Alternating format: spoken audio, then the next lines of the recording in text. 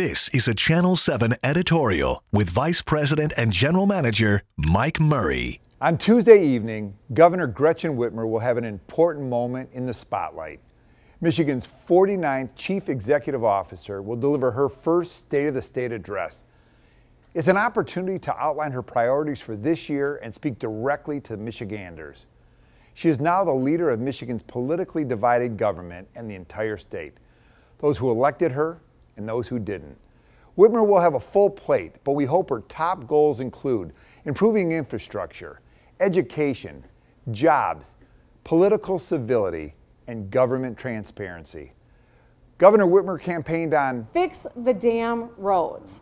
So now lay out a bipartisan plan and how you're going to pay for it.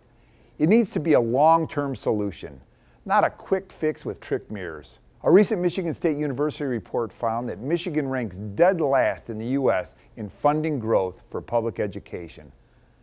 That's an embarrassment that over time will chip away at the foundation of a strong and talented Michigan workforce.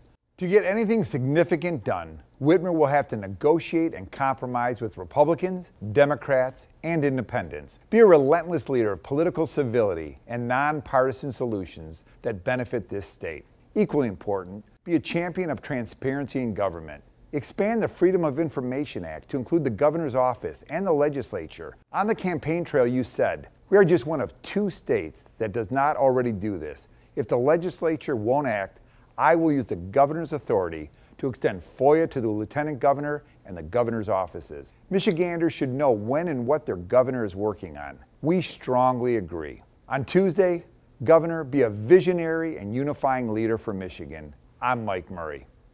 We welcome your response to this editorial.